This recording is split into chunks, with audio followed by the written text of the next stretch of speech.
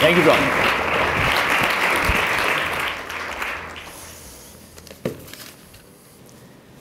A year ago, the phone rang. Angela Merkel called. She said she had read my book, Data for the People. And she said she liked it. And she was wondering whether I could help her to, in her words, ermuntern, to encourage her, and to how to translate that? Actually, I admire how you did this before.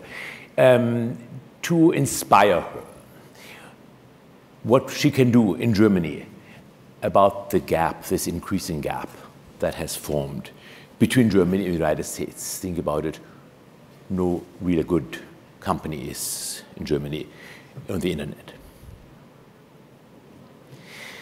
So when we talked about it, we thought what we should have as a focus is mindset. In her words, the positive mindset of actually getting people not just to come up with arguments why something won't work, but maybe to develop some things that might work.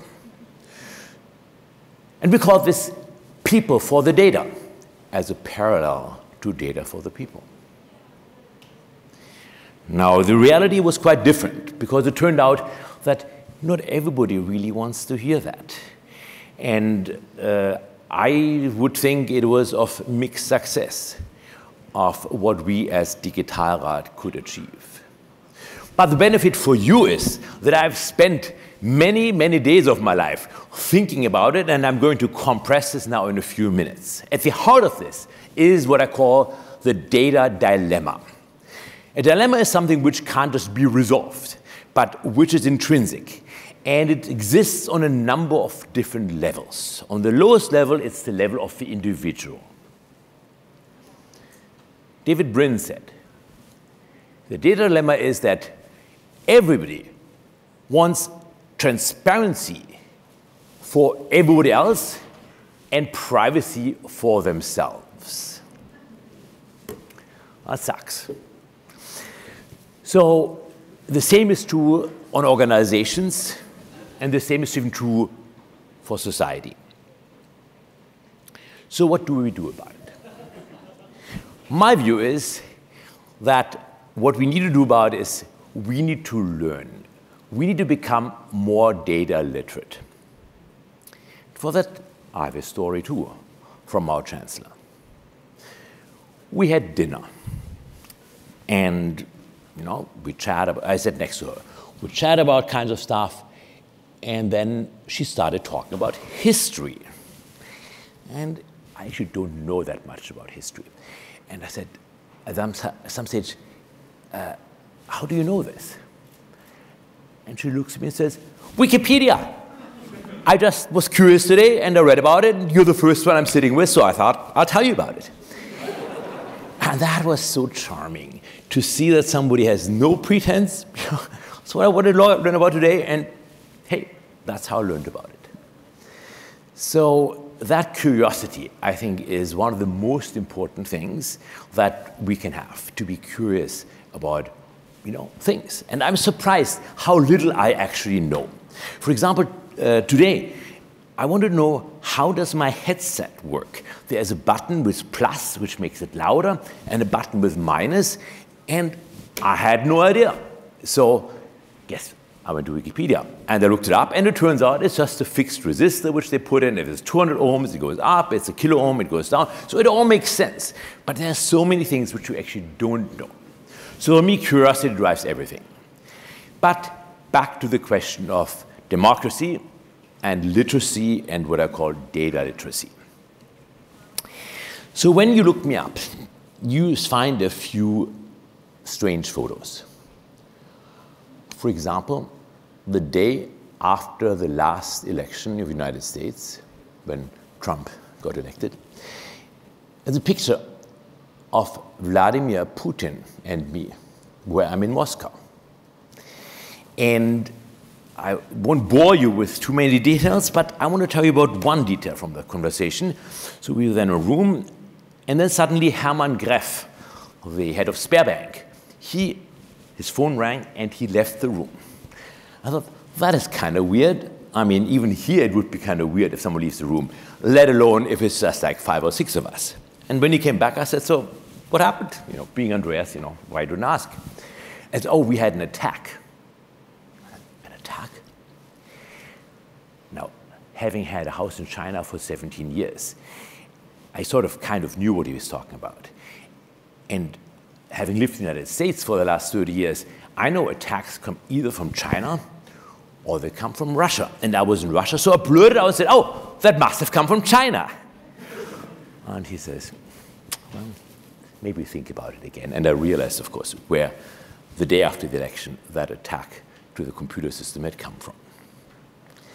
So, as I said, there are many interesting things. By the way, I also have a Stasi file. My dad was in prison in many years, imprisoned by the Stasi in Bautzen, one of the prisons for political prisoners. So we can talk about those things on the panel. But what I want to talk to you about is literacy, how literacy has changed the world, no question about being able to read and write. And specifically, my mission is to increase data literacy, which means to be able not to interpret characters, but to interpret numbers, to interpret data. I should tell you a little bit about my background. So after growing up in Germany and doing my undergrad degree in Bonn in physics, I came to Stanford for my PhD, and I did it in neural networks. I came to Stanford in 1986, so it wasn't that popular to do neural nets as it is now. Like this here is an example, Otter, which is just basically a neural net doing transcription in real time. I think it's pretty crazy. If the Stasi hackers had that, they wouldn't have had so many people to work so hard. And think how a technology like Otter potentially changes how you think about yourself. Like in another meeting with Angela Merkel, I put my little MP3 recorder, this one here, right between her and me. So not out of my pocket or out of an umbrella or whatever the tricks were, just right there it was sitting. So I thought it was pretty obvious.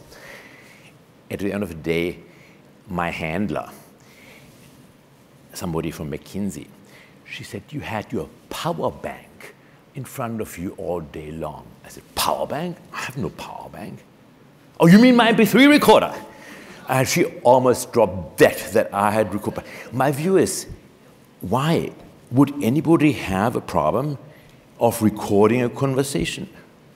The premise of my book is, it starts with when everything is recorded. Assume that everything is recorded.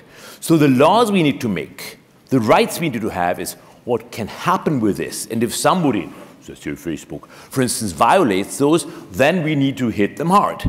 But we shouldn't make rules about what can be recorded or not. That, I think, is an uphill battle. So we as individuals need to have rights, data for the people. What we can do, and one of these rights is the right to transparency, the right to see the data I create. When I think about what do organizations need to do, then I have a flip side, the other side of these rights, which are rules for organizations. And in this example, for example, it is to embrace transparency. That means both internally, but also, of course, transparency to the outside world. As John mentioned, I was the chief scientist at Amazon. And I don't know whether you can imagine the discussions in the early years when there were some people who thought we should allow every customer to write on the website. Isn't that crazy? They might say something negative about the product. I mean, we can't possibly allow, people to, and Jeff always has a perspective, what is the right thing from the consumer? And he says, well, when people make decisions what to buy or what not to buy, we want them to have the information And that's where the idea of reviews came from and made it on the website. But that was not a non-controversial discussion with the manufacturers who didn't want negative things about their products to appear.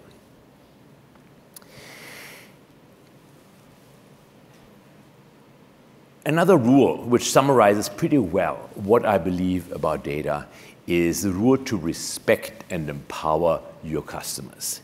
And if we think about what is democracy about, it's also about respect and empowering of people.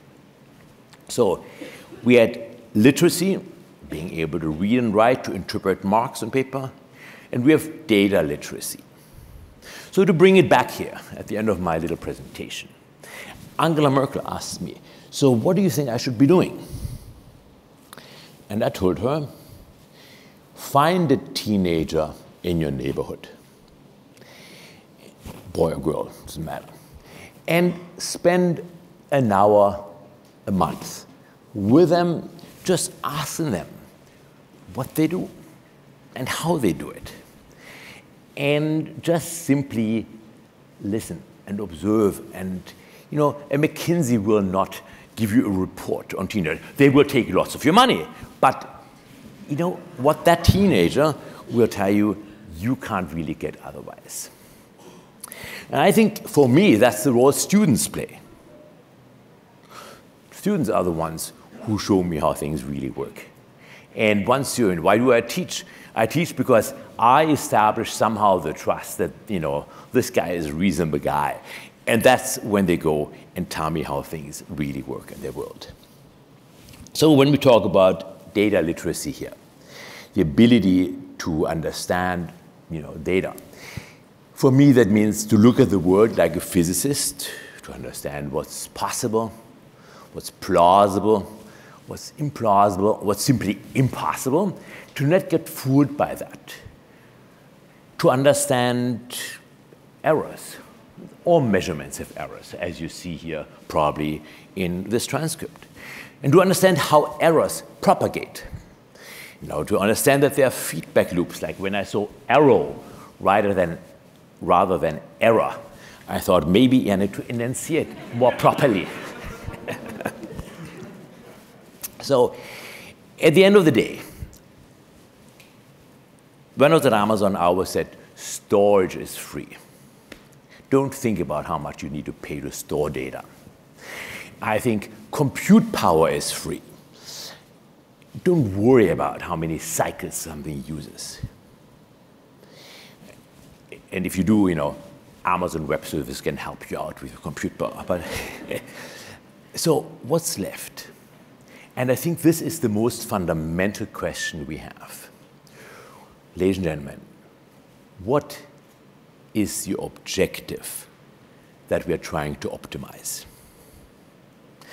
So I did my thesis on neural nets, and specifically what I did was to go beyond what everybody else did, was mean squared error maximization, optimization, to saying, can we have some other terms in our objective function so we can truly actually optimize something, but we need to capture what it is.